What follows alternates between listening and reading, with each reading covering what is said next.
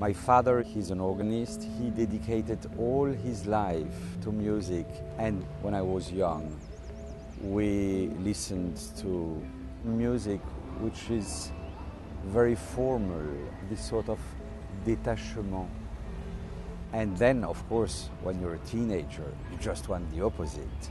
So I discovered big romantic music, storms, anxiety, doubt. So I think from the frustration of my family background and the desire of expression of the soul, Mozart has both.